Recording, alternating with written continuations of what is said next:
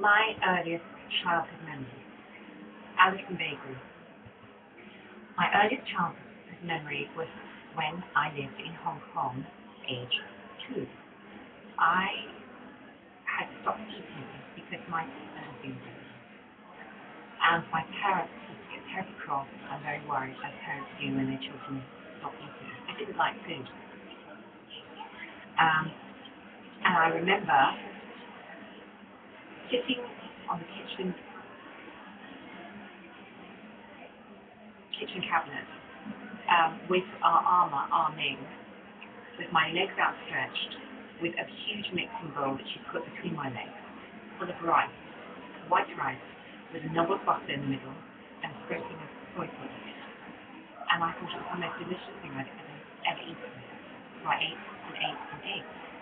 And my parents came in and were utterly astonished to see me eating because I could eat. And that was my earliest childhood memory.